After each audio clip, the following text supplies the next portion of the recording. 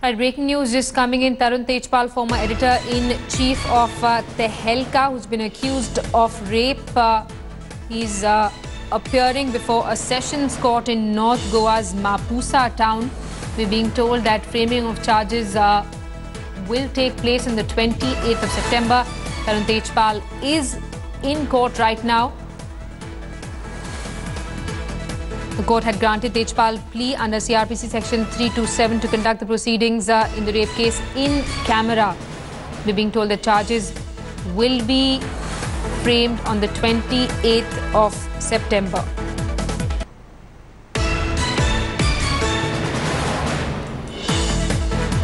We have a senior journalist, Pramod Acharya, who's with us on the phone line. Pramod Acharya, your reaction?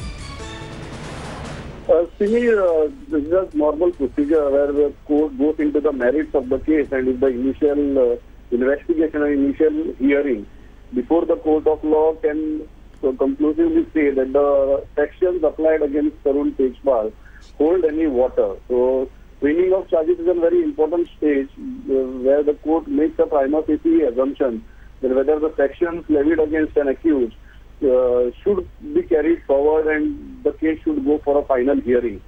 So that was supposed to happen today. Now the date is 28th September at 2:30 p.m. This case has been delayed a lot. There were many technical difficulties while investigating this case, even in the court of law, to procure the CCTV footage of the five-star hotel.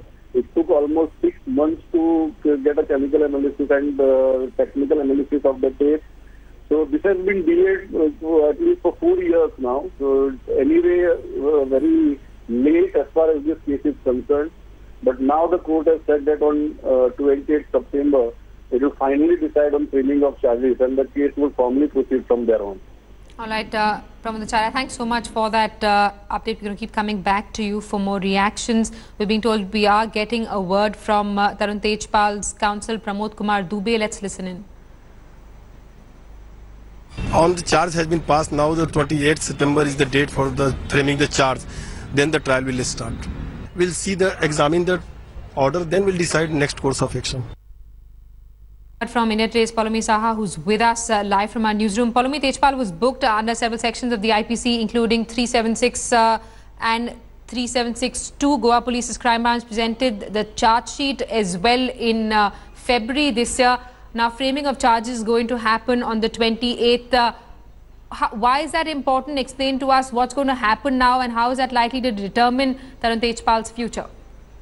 Absolutely. Tarun Tejpal must have hoped that he would be discharged from the case today, but that did not happen. Now the court, the Mapusa court in Goa, has ordered for the framing of charges, which will happen on September 28th. This definitely means that the case proceeds as was made forward by the complainant in this particular case in November 2013. It's been a long time until it's come to this particular stage, especially because the charge sheet was filed in 2014 itself. So now, of course, Mr. Tejpal has no escape from this case. The court has ordered that charges will be framed against him and trial will commence in this matter. Simi?